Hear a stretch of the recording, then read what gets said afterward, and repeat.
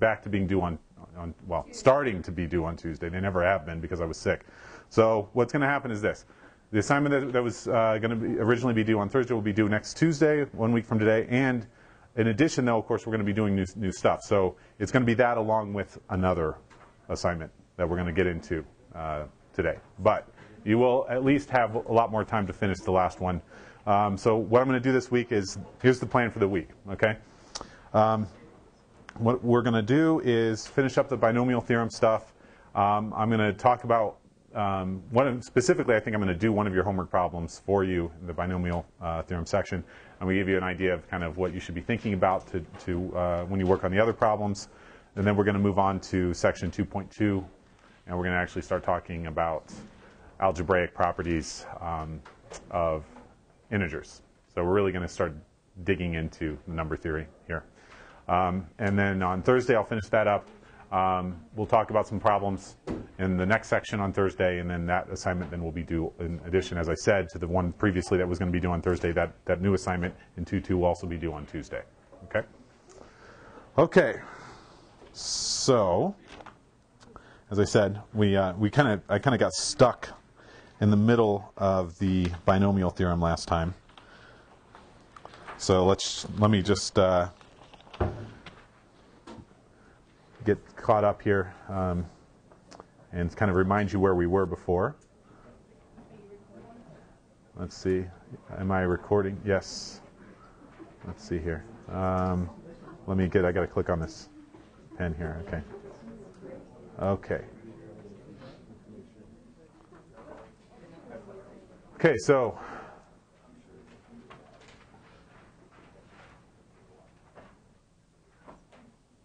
we're just continuing section 1.2.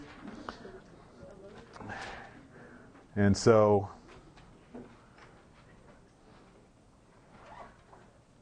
you want to recall that we were trying to prove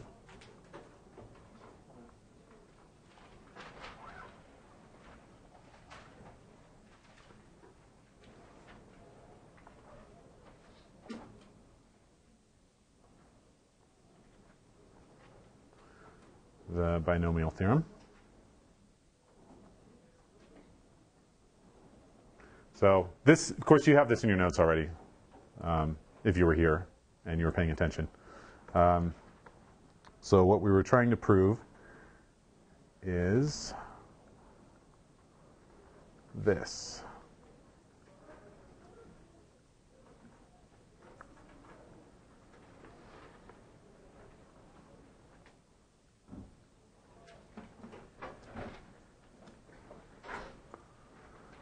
Okay.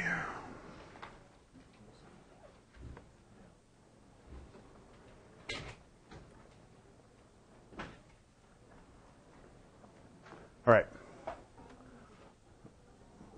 So if I remember, I had established the base case of the induction here, right? So I'm just going to kind of pick up where we left off. I don't want to waste a lot more time writing down things I've already written down. But so prove the base case, and now we have to assume that the binomial theorem is true for some natural number n, and we'll prove that it's true for n plus 1, right? So let me just go straight into that. So now we're going to assume that this equation holds. Yeah, sure. So it's just the binomial theorem. So a plus b to the n equals the sum from k equals 0 to n choose k, a to the n minus k times b to the k. Okay? I just wanted it on the record. Oh, sure. I understand. I understand that, yeah. Okay, I'll try to remember. If I forget to read something, if something's not clear, just ask me and I'll clarify it. Okay, so we will assume that this holds for some natural number n. I'm not, just to save space here, I'm not going to actually write down what it is that we're going to try to prove, because because I'm already going to be writing down a decent amount here. But of course, what we're trying to establish, and I'll go back to this here in a second, once we do it. What we're trying to prove is that this holds for n plus 1, right? So we're trying to prove then that a plus b to the n plus 1 equals the sum from k equals 0 to n plus 1, n plus 1 choose k, a to the n plus 1 minus k times b to the k. Right? That's what we're trying to establish. Is everybody with me on this? Okay? Okay, so let's just go ahead and do that. Then,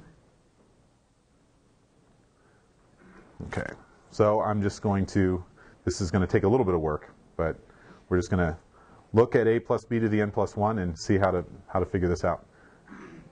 A plus b to the n plus 1. Here's what I would encourage you to do. Don't worry so much about where these steps are coming from. A lot of times things that seem to come out of nowhere, that seem really clever in mathematics, are a result of just tinkering around with something and eventually seeing a pattern. You see the finished product. You don't see the elbow grease that went into it. But that's okay. You're not going to have to do something like this in the homework. But it would be good for you just to understand this and understand the technique. So what I want to encourage you to do is just try to understand all the steps that I'm going to take here, not so much where they came from. Okay. So I saw this a little bit in the homework. By the way, you'll get your homework back on Thursday. I'm spending a lot of time on the grading because I want to write a lot of comments to try to get you kind of squared away and going in the right direction here. But a plus b to the n plus 1. Okay. This is a plus b to the n times a plus b. Right? I don't think that's too hard. You add the exponents, right? You have the same base, you add the exponents. This a plus b is a plus b to the first. I did see a couple of you in here apparently believe, I'm not trying to insult you, I just want to get you squared away here. Believe that a plus b to the n plus 1 is a plus b to the n plus a plus b. That is definitely not true, and that's a very bad error, okay? So 2 cubed is 2 times 2 times 2, which is 2 times 2 times 2, right? You add the powers, okay? So this is true. Now, let me, okay, I'm going to go slowly. I want to go too slowly here. Let's just distribute this. So this is the same thing as a plus b to the n times a plus a plus b to the n times b, right? You see what I did here? I just distributed, just treat a plus b to the n as a single term. Call it z, right? Then that's ZA plus ZB. And so now all I'm going to do is bring the A and the B over to the other side. So this is A times, oops, sorry, A plus B to the N plus B times A plus B to the N. Okay, also pretty easy. Multiplication's commutative. We can definitely do this. Can we skip that step? Yeah. No. I mean, really, the step you would skip here would be this one, Right. and just go straight to that. I'm just doing it for clarity. Background. Well, I'm just doing this to dot every I and cross every T so that I don't lose anyone. That's all. But yeah, in general, no, you wouldn't list all this. I mean, a mathematician would know that you can go from here straight to here. But okay, so now we're going to use the inductive hypothesis, which I'm not going to specifically write down, but I told you up here, right, that we're assuming that this holds, right?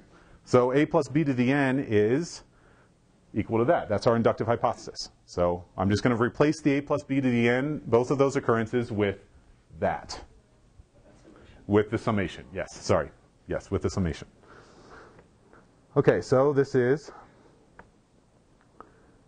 a times the sum from 0 to n, as k ranges from 0 to n choose k, a to the n minus k, b to the k, plus b times the same thing, right? The sum as k ranges from 0 to n choose k, a to the n minus k, b to the k.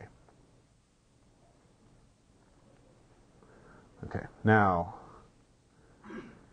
a is just a fixed constant. When I say constant, I mean it could be a real number, it could be a variable, but it's fixed, it's not moving. So this a we can actually pull inside the summation. And you should have learned about these kinds of things in calculus. You should, hopefully, you've all seen these things before. But the constants on the outside you can throw inside. Just like with derivatives, right? You take, the derivative of a constant times a function is just the same thing as the constant times the derivative of the function. So this property happens all the time in mathematics. And this is one of the instances where we can just throw them inside. So this is equal to the sum as k ranges from 0 to n. So what do we get when we do that? Well, we get n choose k. We might as well just write this as nicely as possible. This, once we throw the a inside, we have a times a to the n minus k, which is a to the n minus k plus 1, right?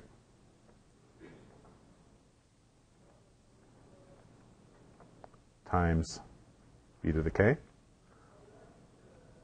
plus, and then we'll do the same thing with the b, right?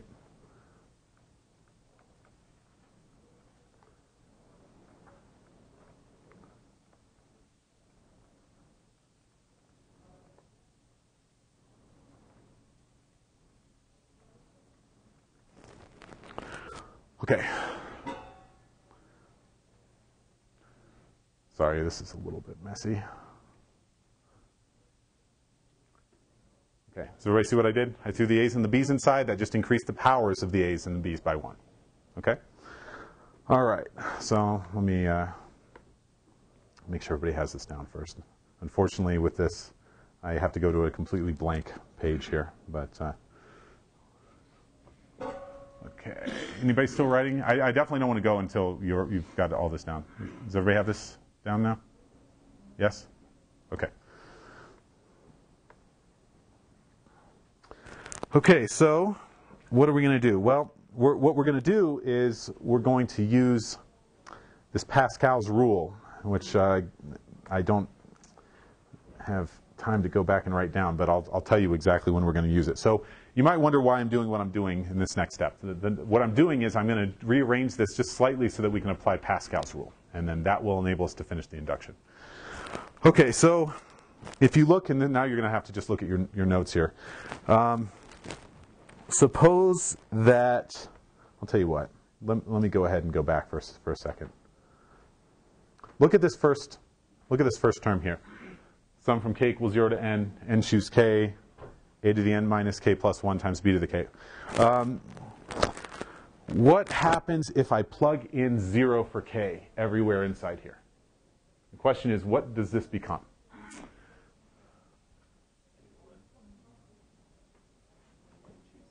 Okay, so what's n choose? Okay, let's just do it. I'm not going to write it down, but just think about it. What's n choose 0? It's n factorial over 0 factorial times n minus 0 factorial. So it's n factorial over 0 factorial times n factorial, which is 1. Okay? What does this become when I plug in 0? This becomes a to the n plus 1. What does this become? 1. So this whole thing, when I plug in 0 for k, this expression, this term right here is just a to the n plus 1. Right? Mm-hmm.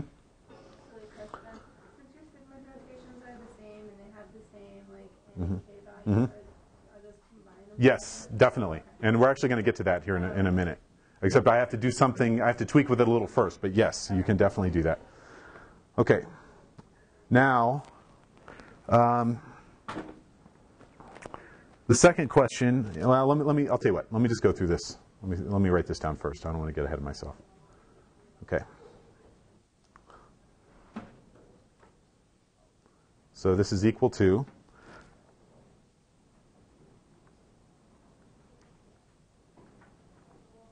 a to the n plus 1 plus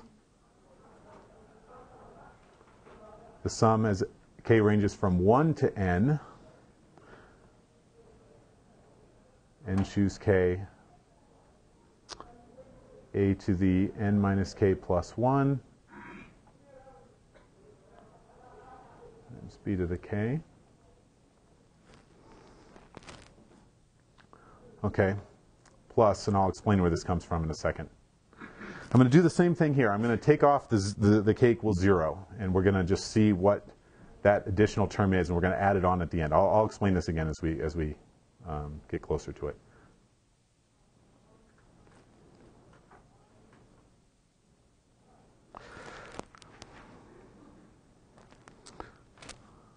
Okay, this is where it's unfortunate that I had to cut off the last page, but this may look a little mysterious to you at first.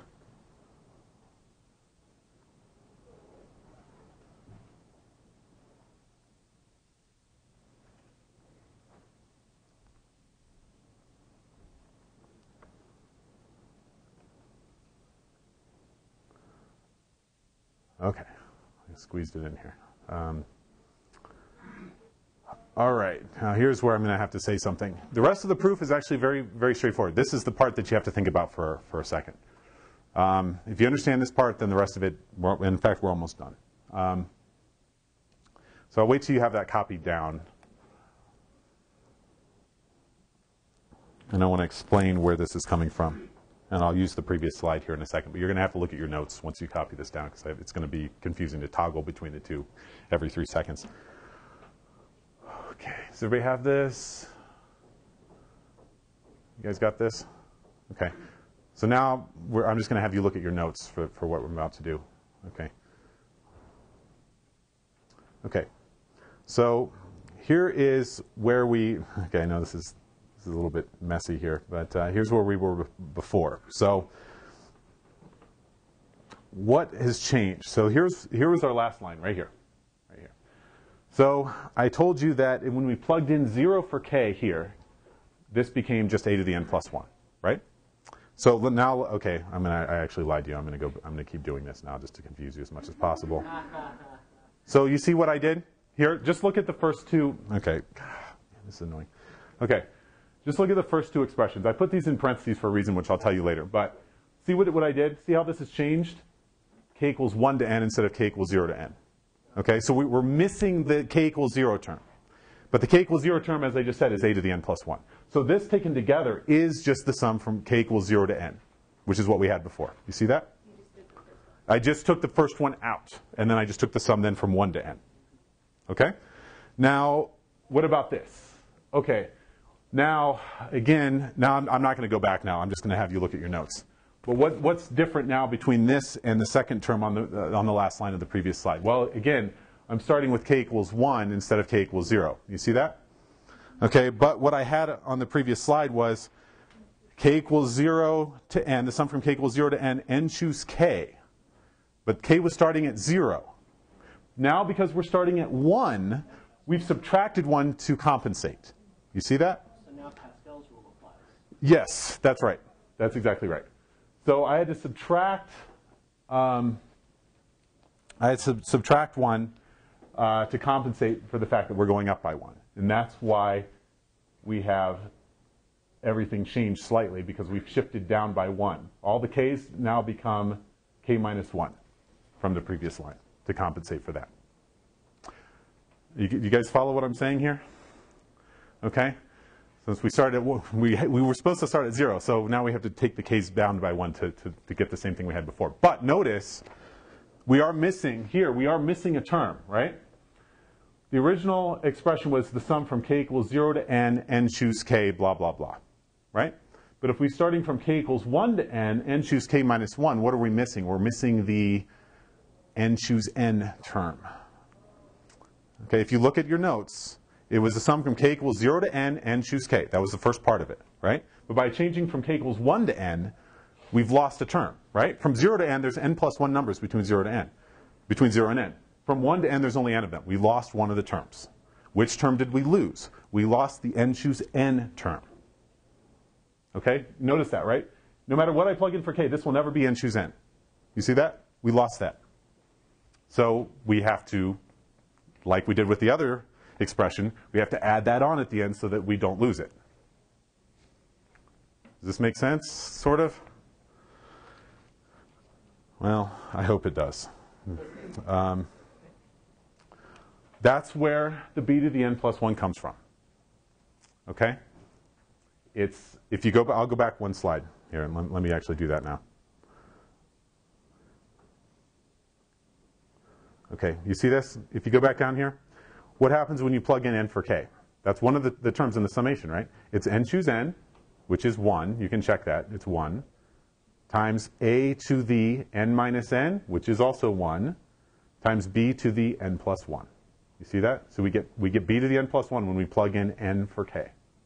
And that's exactly what we lost when we changed, oops, what happened? Did it not save it or what? What's going on here? Oh, there we go. There we go.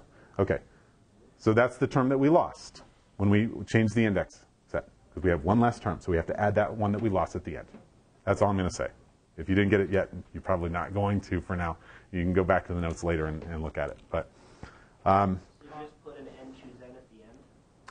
an n choose, yeah, so at the end, it's actually the term that we lost was, I keep doing this, was n choose n, a to the n minus n, b to the n plus 1, which is just b to the n plus 1. That's the term that we lost by shifting the index set. Okay. Yes? So on your second sum from the line you have there, a to the n minus k. Uh-huh. On the other one, you have n minus k plus 1. On the very last slide, you mean the one after this? Or the next one. The next one, okay. Yeah, oops. Okay. Right. Yes, because here's where it came from. A to the, you're just talking about the a part, right? The a to the n minus k plus 1.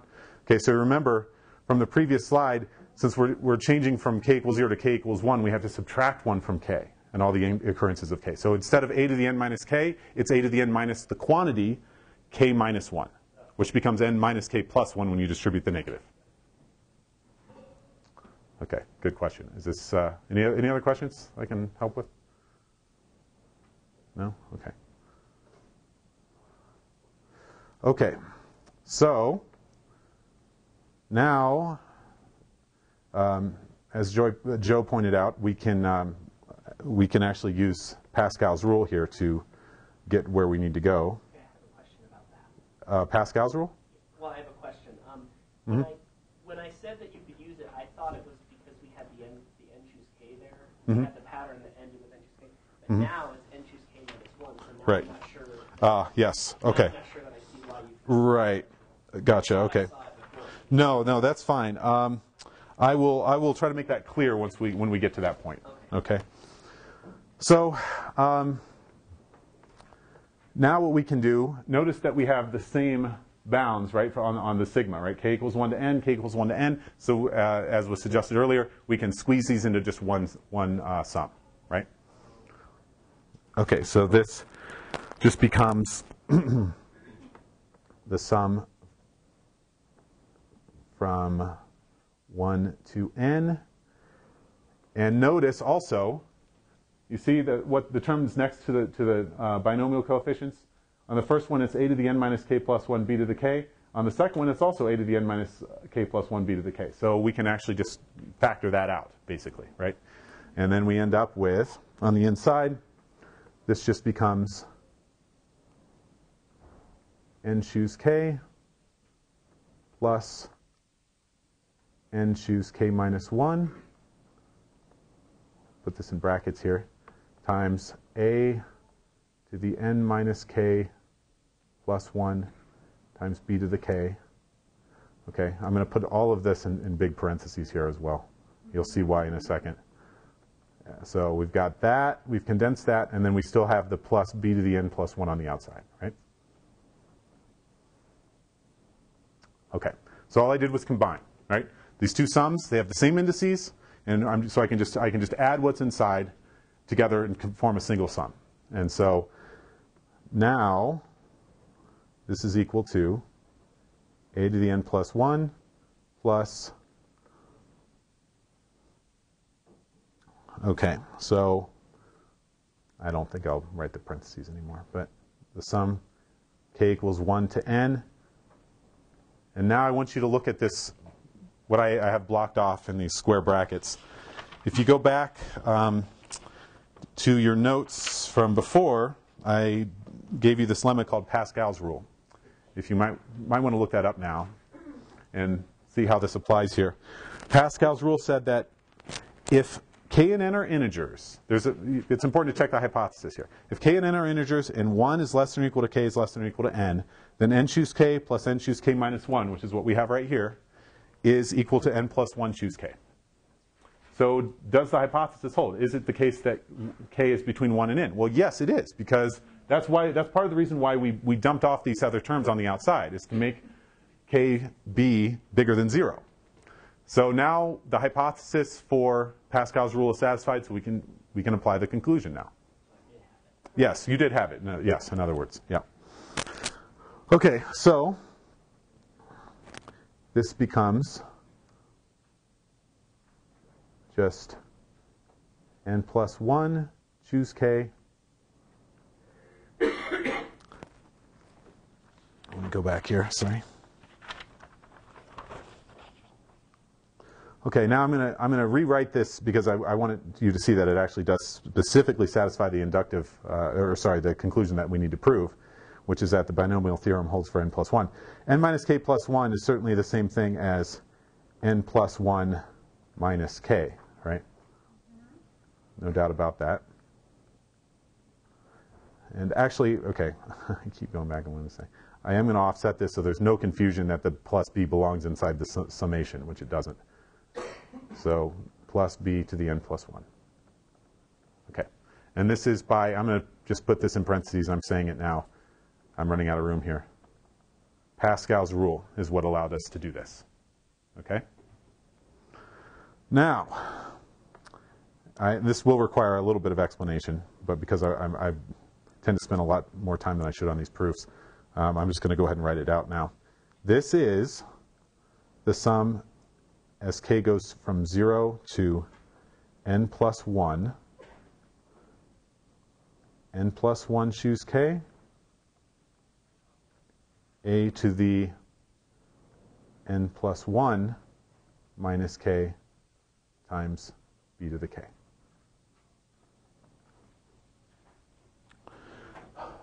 And this is, you can check this. If you go back to the original statement of the binomial theorem, this is exactly what you get when you replace n with n plus 1. So that is exactly what it is we're trying to prove in the inductive step. Why is this true? Well, notice what I do. So you see this is different, right? I mean, this was the sum from k equals 1 to n. Now I have the sum from k equals 0 to n plus 1. How did I do that? Why is that true?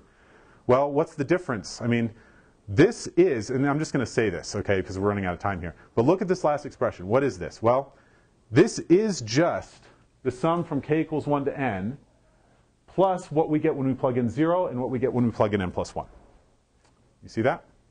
What do we get when we plug in 0? This is 1, a to the n plus 1, 1. It's a to the n plus 1. It's exactly that term. What do we get when we plug in n plus 1? 1, 1, b to the n plus 1. It's exactly that term. So these are equal. You can see because the first and the last terms are these guys, and then what you have in the middle is exactly this. So that's it. Now the proof is done. Okay. And here, this is something that's going to be very useful to you in the exercises. So now I'm going to spend a little bit of time talking about what to do with the exercises. I'm sure some of you will appreciate kind of how to think about these. I will tell you, and I didn't look at all the problems, but I think this is true. I hope this is true, because if it's false, I'm going to feel really bad later. But okay, first of all, the problems in this section in 1.2, it is not the case that you have to use induction for every problem. No. And I'm pretty sure this is true. You're only going to be using induction when the book specifically says to use induction in the directions. Otherwise, you should be able to do it without induction. Yes? So there's two things that it'll ask you. It'll say derive or prove. Mm-hmm. Those are both essentially the same. Yes. Yes, definitely. So what I want to do, does everybody have this down now? Okay. So what I want to do now is actually, because we've been using the sigma notation, it kind of tends to maybe mask what's actually happening here. What I want to do is write out the binomial theorem without the sigma notation, actually just writing out all the terms with pluses between them. That will help you. If you've looked at the homework, and hopefully most of you have, you notice that a lot of the problems say, prove that some equation holds, and on the left side it's some binomial coefficient plus, plus, plus, plus, plus, plus, right? So that's just the binomial theorem, really. It's just written out instead of using the sigma notation. So so this actually will help you. So note, expanded out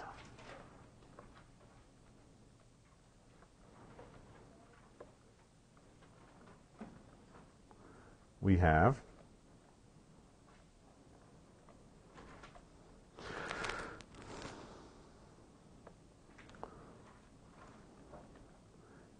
a plus b to the n is equal to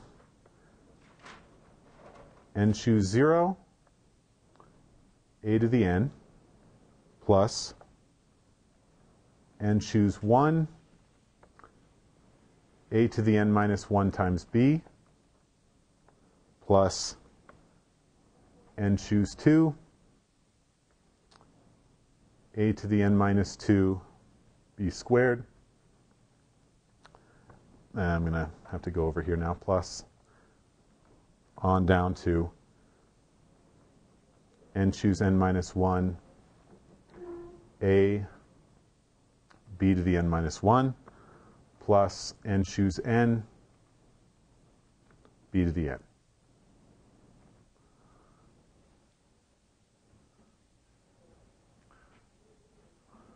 Is this some deep new theorem? No, it's not. This is just the binomial theorem, except remember what the sigma notation means, right? The sum from k equals 0 to n means plug in 0 for k, see what you get. Plug in 1 for k, see what you get. Plug in 2 for k, see what you get, and then add them all up. That's it. That's all you're doing here. So this is just sort of a less compact version of the same theorem. It's the same thing.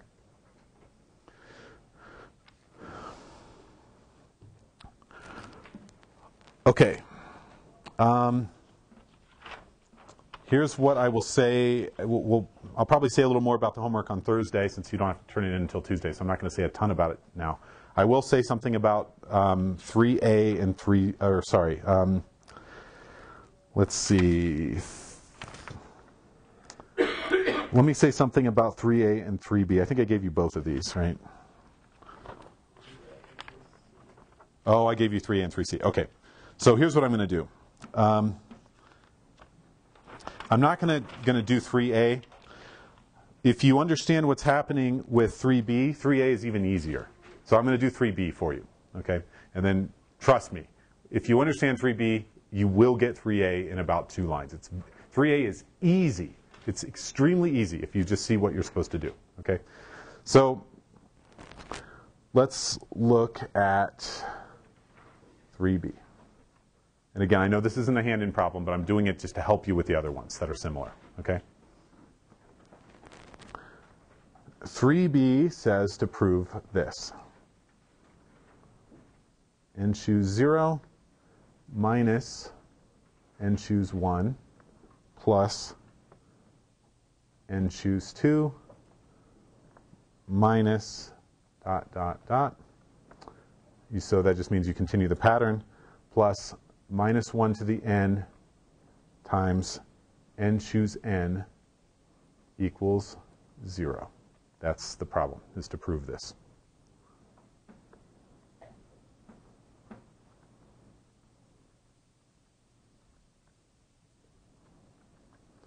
Here's the main idea, okay? Some of you might think, and you might be able to, and if you're skillful, you can do it by induction with just ignoring the binomial theorem and everything that we've already done. But then you're reinventing the wheel. There's just no reason to do that. Everything that's been proved in the section is certainly free game to be used unless it's specifically contradicted in the directions for the problems. Okay? So you might look at this and say, oh, I'll do it by induction. No, definitely don't do that. You might look at this and go, ooh, that looks hard. I don't know. This is just impossible. I'm just going to drink some beer and watch How I Met Your Mother. That's not a bad idea, by the way, but not when you're doing the homework. So no, it's actually not hard at all. What you do is you just use the binomial theorem. And here's what you do. Here's what you do. If you look at the binomial theorem written out this way. So you want to prove that, I'm just trying to give you an idea of how you go about reasoning this through. You want to prove that this is equal to 0. Well, this certainly sort of has the flavor of this expansion of the on the right side of the binomial theorem, right? Certainly does kind of look something like that. So maybe we can use the binomial theorem to just sort of get it for free. And then the question is, what do we use for A and B? Well, we want this to be 0, right? So in particular, A plus B to the n should also be 0. We want everything to be equal to 0. So what are the coefficients a and b? Well, what are some sort of natural choices that we can use for a and b that will give us 0, but will also give us something like this? We want all these things to collapse to 1 or minus 1, right? Yeah. How about 1 and negative? 1 and minus 1. 1 and minus 1. Yes, very good, for a and b. That's it. Done. That's the proof. Okay? You just use the binomial theorem with a being 1 and b being minus 1, and I'll show you how it works. Okay? And I would like you to do something kind of like this. Okay, and so some of you are writing out more than you need to in your proofs. And I want you to notice that what I'm going to do is just going to proceed very succinctly from one side to the other. We want to prove that these two things are equal. So certainly if I can prove that 0 equals this, then this equals 0, of course. Equality is so-called symmetric. If a equals b, then b equals a. So it doesn't matter which side you start on. So just think about this, okay? So I'm not prefacing this by saying let n be an arbitrary natural number. That's technically what I would do in the beginning, but I'm trying to save a little bit of time here. 0 is certainly equal to 1 plus minus 1 to the n, right? Certainly true. 1 plus minus 1 is 0. 0 at any power, right? Positive integer power is certainly still 0. That is only true, though, if n is not even. Because if you have minus 1 squared, for example, then you don't get that. No. But what I'm saying here, what I have in the, let me just say exactly what's in the parentheses.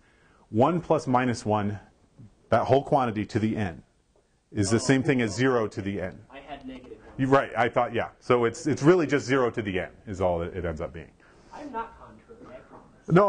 I know. I'm just trying to make it clear. And I'm not. Yeah. Sometimes I'm not being explicit here. So, okay. So really, and this is not really part of the proof. I'm doing this just to illustrate using the binomial theorem. Think of 1 as a and minus 1 as b, right? With the binomial theorem. You see that? Okay. So what do we get? We get n choose 0. I'm just going to go ahead and write the whole thing out here, even though you really don't need to do this. 1 to the n plus n choose 1 times 1 to the n minus 1 times b, which is minus 1, right? Plus n choose 2. A is 1, right? So it's this 1 to the n minus 2.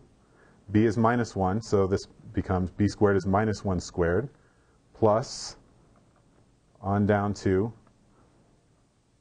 n choose n minus 1. A is 1, b is minus 1, so this is minus 1 to the n minus 1, plus, and the final term is n choose n, b to the n, b is minus 1, so this is minus 1 to the n. Okay. Oh, sorry with the a here. This looks like this is 2 to the a. It's not. Here, let me block this off just to be. I hate this thing. This is sitting by itself. Okay? So that 2 is minus 1 squared. Okay? Well, I know I'm going overkill here, but I just want to make sure everyone sees where I'm going with this. Well, what do we want 0 to be? We want it to be equal to that, right? So let's just do the obvious rewrite here and say, okay, well, what's n choose 0 times 1 to the n? Well, it doesn't matter what n is, right? This is still going to be n choose 0, for sure, right? We're looking at the first term. This is certainly n choose 0. What about this second one? Well, 1 to the n minus 1 is still 1 times minus 1, so the second term is just minus n choose 1, right? Because we have a minus 1, this becomes minus 1 right here, right?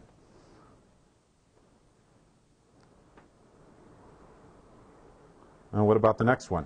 Well, okay, 1 to the n minus 2 is still 1. Minus 1 squared is 1. So the next expression is just n choose 2 plus n choose 2, right?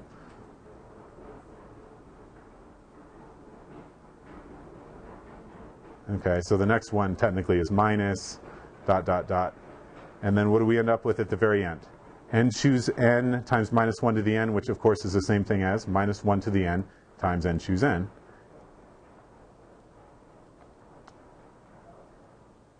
Little box. Done. That's it.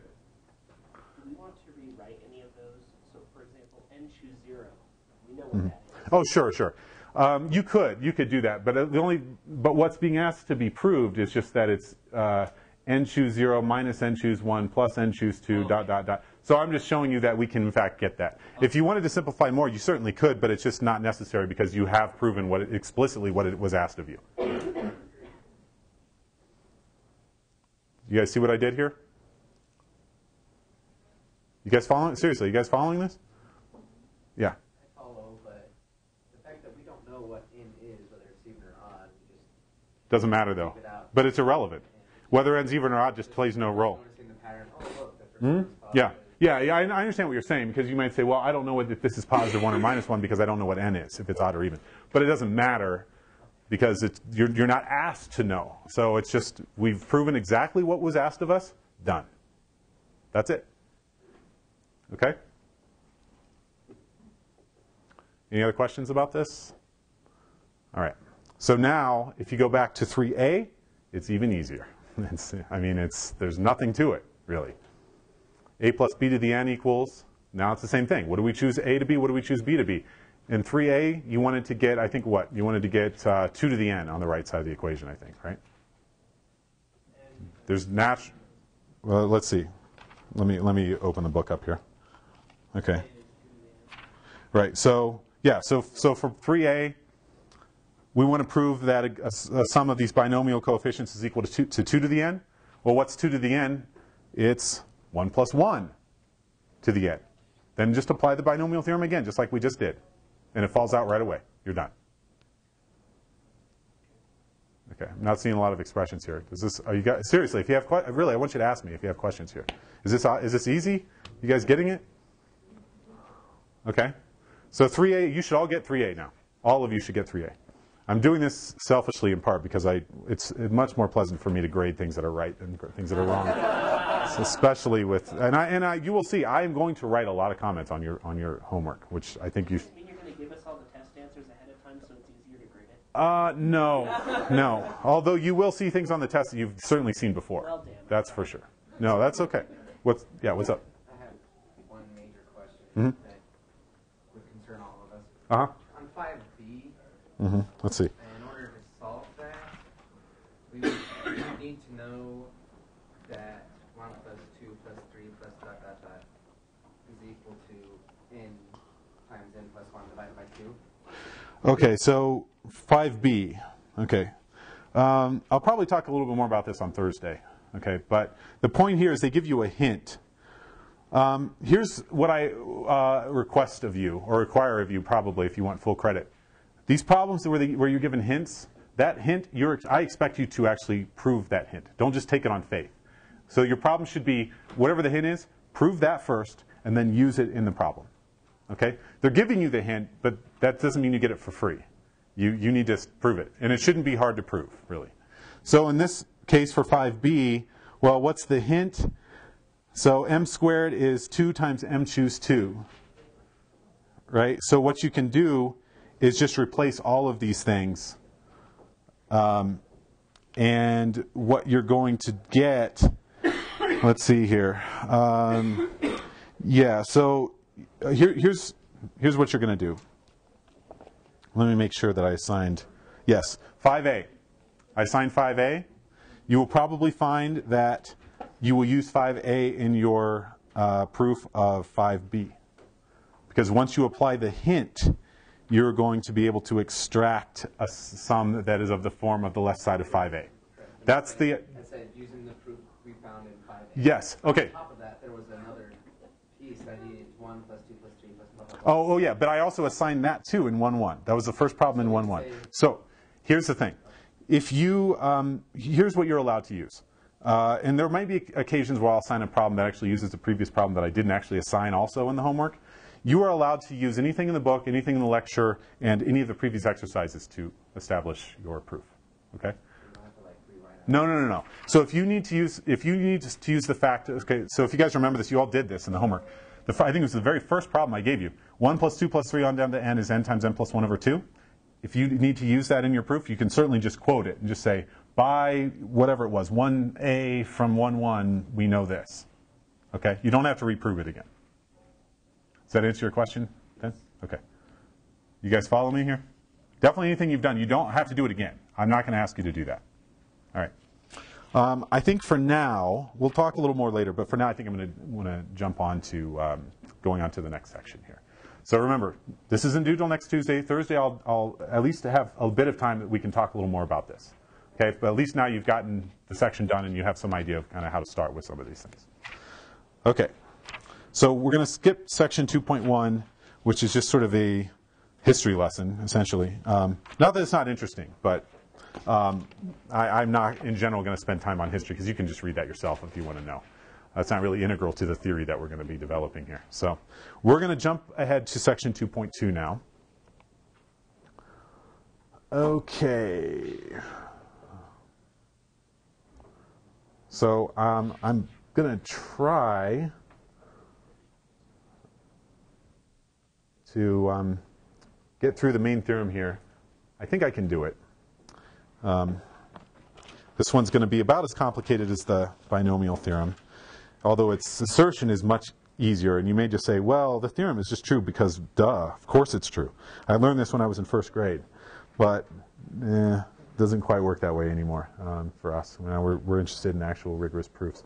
This is called, and this theorem, even though you learned it a long, long time ago, is extremely useful in elementary number theory.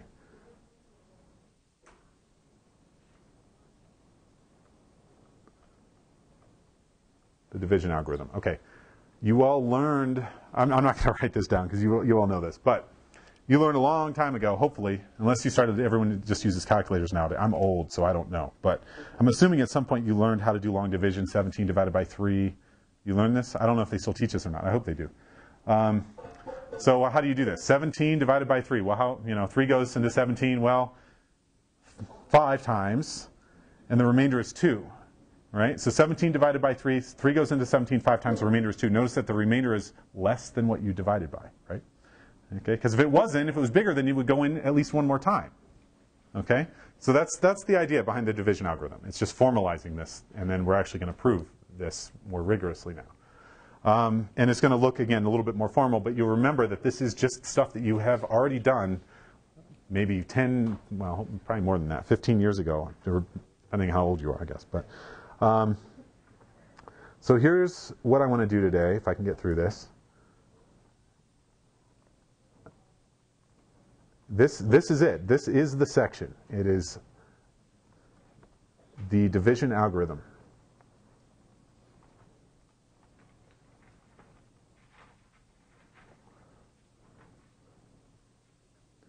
And this really just amounts to playing around with basic algebra, except there are you can see a lot of letters floating in the proof, so it might make your head spin a little bit. But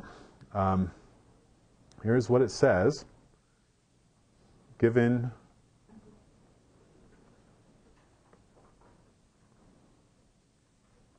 integers A and B with B bigger than 0, there exist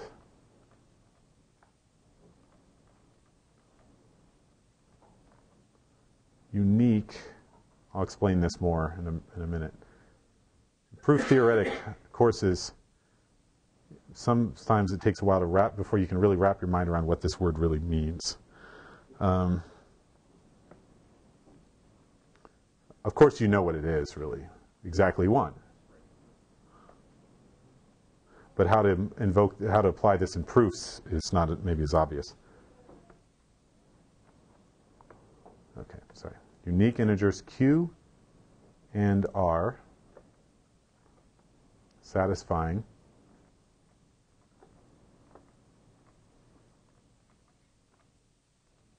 these two conditions.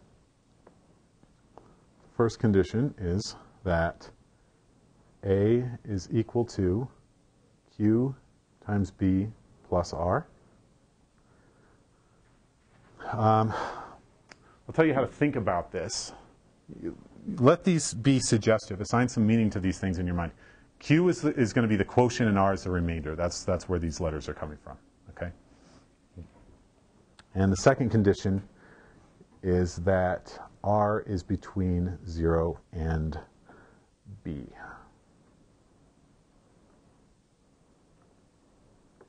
said Q times B plus R? Yes. Okay. Yes.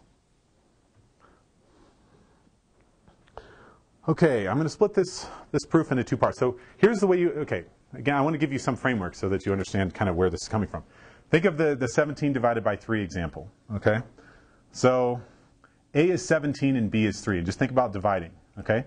Then the quotient is 5, right? 17 is 3 times 5 plus 2. Okay? And notice what the second condition says. It says that the remainder should be less than what you're dividing by, which again really does make sense, because if it's bigger than what you're dividing by, we'll go into it more. So you'll have a different quotient. Okay, so, all right, this is going to be, I'm just warning you now, this is going to be a little tedious, but this is good for you. Okay. Is there a less tedious proof? Well, I mean, it all depends on what you're allowed to do. I mean, in this course, we're kind of building up everything from ground zero here, from square one. So we're going to dot every I and cross every T here.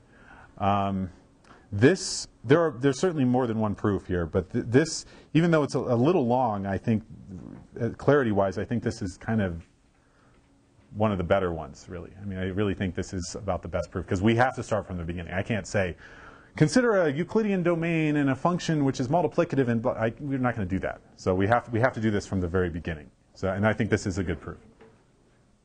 Okay. So here I'm going to, like I said, I'm going to split this into two pieces. The first piece I'm going to call existence.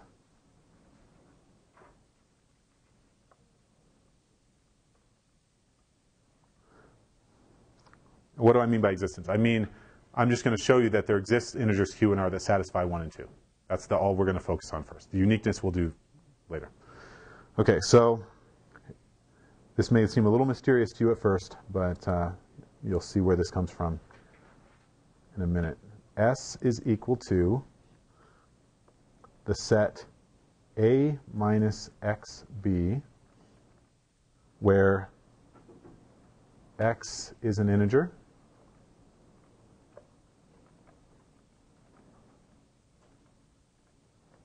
and A minus xb is greater than or equal to 0. Okay. A and B, remember, are fixed. These are handed to us. A and B are integers, and B is positive. Those aren't moving around. Okay? What's moving here is the integer x. And so S is just going to be the set of all integers of the form A minus xb, where x is an integer and this expression is bigger than or equal to 0. Yes? These are, yeah, everything inside here is, so x itself can be any integer, but we need A minus xb to be a non-negative integer. Okay? So here's the first claim.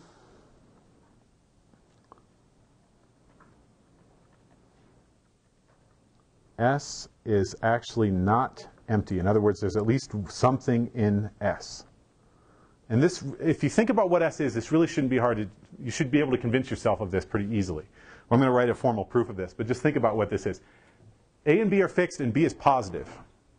Okay? So we want, all we're looking for is to prove that there exists some x such that A minus xb is positive. Okay? Well, B is bigger than 0. So we can make xb as big in magnitude as we want by just multiplying by a really big integer x. Okay? So if we multiply by a really big negative integer, then minus xb will be positive. So here's the idea. Take x to be some huge negative integer. The minus in the front then will make the whole thing positive because b is positive. So we can choose x big enough so that whatever a happens to be, when we add this, we get something that's bigger than or equal to 0. Is that okay? I don't know. No, I feel like I've lost most of you already. Couldn't you just add xb to both sides at the end and say that x or a has to be greater than or equal to xb? Well, but that's what we're trying to prove, though. We're trying to prove that there exists an x such that a minus xb is bigger than or equal to 0. Okay? It's not that hard. It's not that hard, really. Okay? Okay. All right. I'm going to just say this again. We don't know what a is. You don't know what a is. It's some integer. Do you all believe that if you added a big enough integer to a, you're going to get something positive? Choose x to be some big negative integer. Then minus x is going to be a big positive integer, multiplied by b, which is also positive. So we can make the minus x be huge, as big as we want, and positive. So if I make it big enough and positive, and I add it to a, I can make that whole thing positive.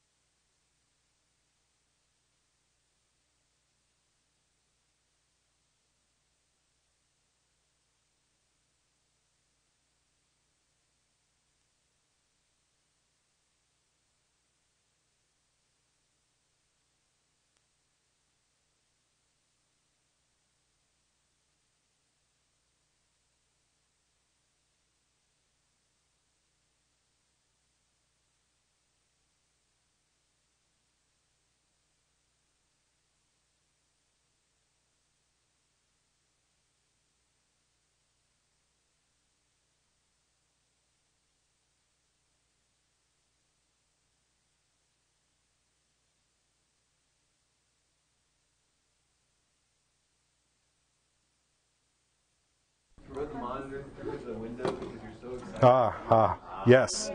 Okay, we're back. We're back.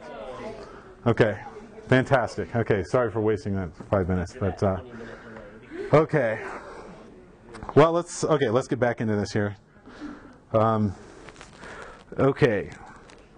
Well, let's see if you believe this. Minus whatever a is, minus the absolute value of a, is definitely an integer, right?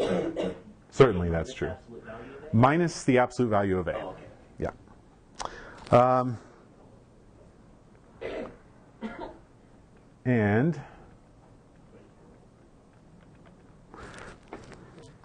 Okay, well let's look at this.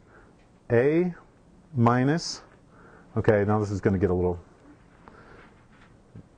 weird. Minus absolute value of A times B.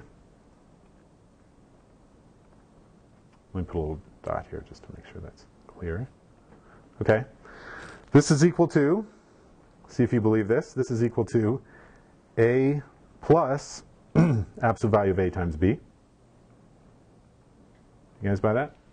Distribute the negative, right? Just becomes a plus. A plus absolute value of A times B. Okay. Since B is positive, remember that's our assumption, B is positive.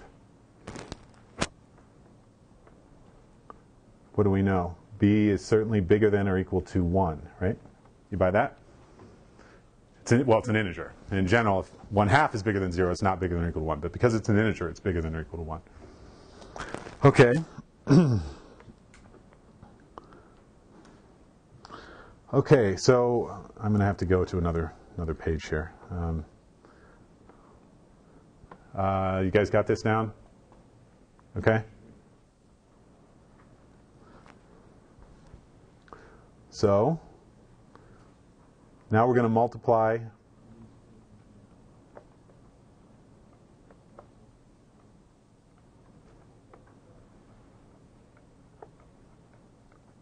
the previous inequality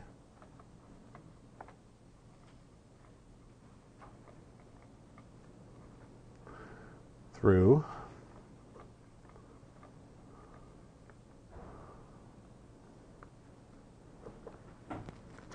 by the absolute value of A to get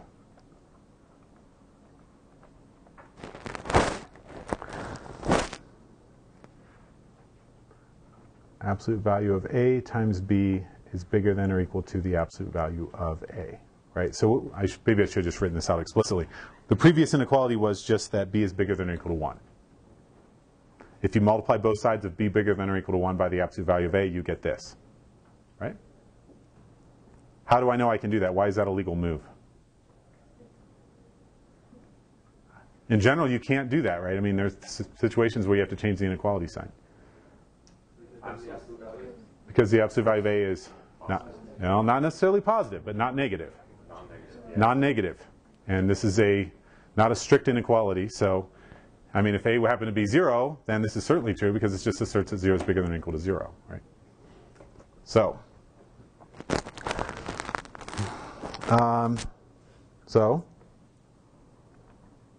thus, let's just put all this together now. A minus absolute value of A times B equals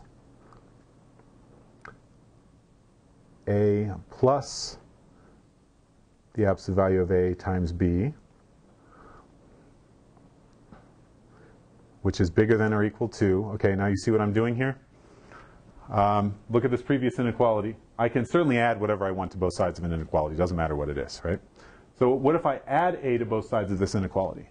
You see? Then this just becomes bigger than or equal to A plus absolute value of A. You see that?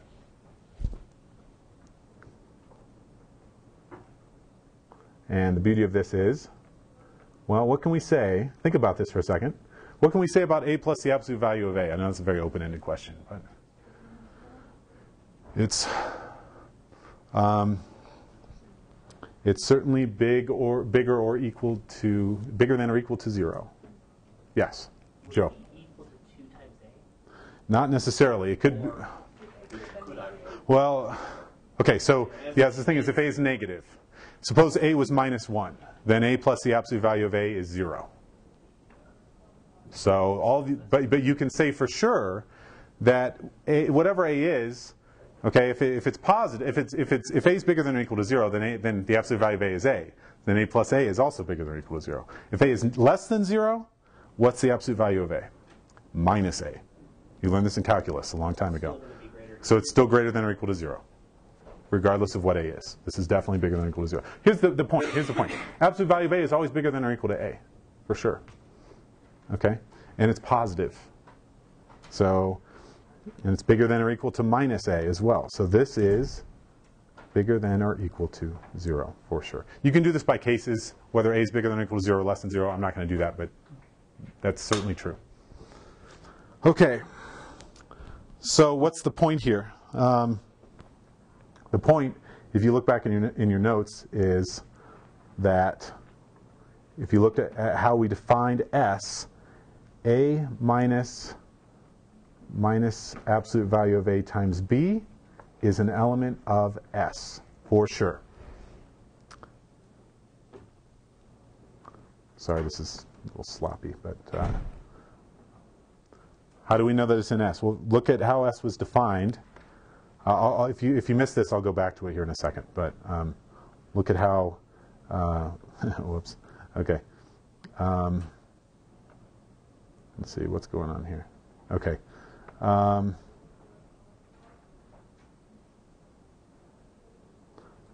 Look at how S was defined. S is the set of all A minus xb, where x is an integer, that are positive. A minus xb that are positive. What do we have? This is A minus, this is an integer right here, what I'm circling. This is certainly an integer times b. And it's, well, non-negative, I should say. And it's non-negative. So therefore, by definition, it's in S. It's of the form A minus an integer times b, and it's bigger than or equal to 0. So it's in S. S is non-empty.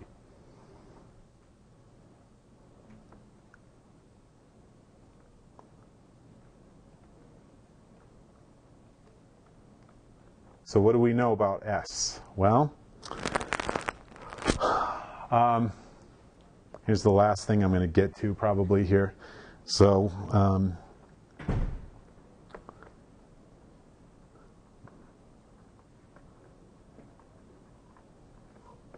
by the well ordering property, we talked about this a while ago, right?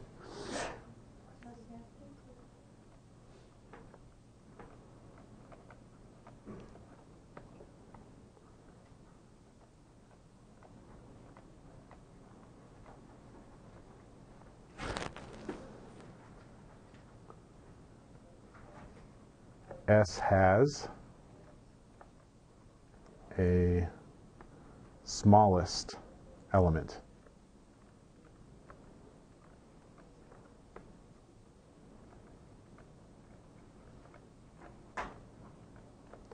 Okay. Let's call it R.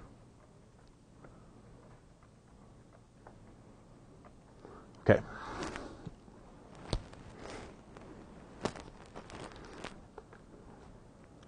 Okay, so I'm just going to write two things down that we know about R, and then we'll probably stop, and then I'll finish this up on Thursday, and we'll do a few problems.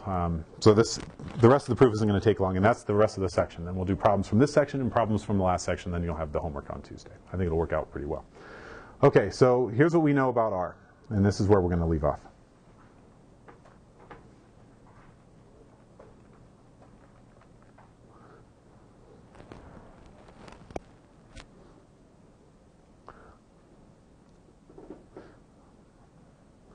Okay, so let's go back to the definition of S, right? It was everything of this form right here. And we just showed it was non-empty. So there exists some element R in S. So this element R has to look like this by definition of S. It has to be of that form. So the first thing that we know is that R is equal to A minus QB or some integer q.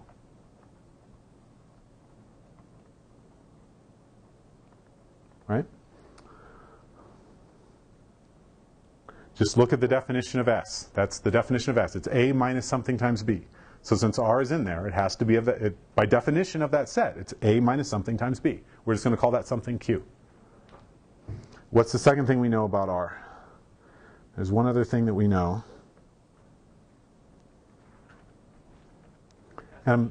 Okay, sorry, before I do that, let's rearrange this because we're going to use this here, well, on Thursday. So if you rearrange this equation, this is the same thing as saying that A is equal to QB plus R. You see that? You all buy that? Just by bringing it over the other side? Notice that that's the quotient remainder form that we're interested in. That'll come into play in a minute. What's the other thing we know about R that we just found out about R? It's non-negative. It's non-negative, exactly. Remember, S has the smallest element called R. Remember the definition of S was everything of that certain form that was bigger than or equal to 0. That's in your notes. It's the things that are bigger than or equal to 0. Since R is in S, R is bigger than or equal to 0. Right?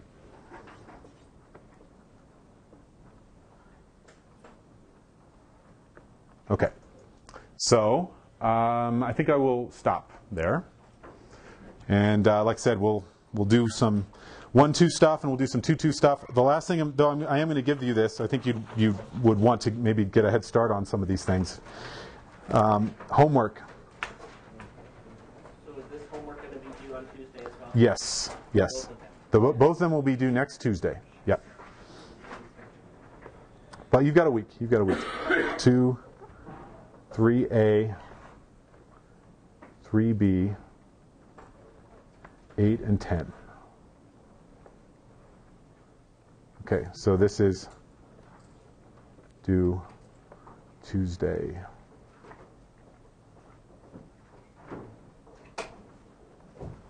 What is that, the 12th? February 12th?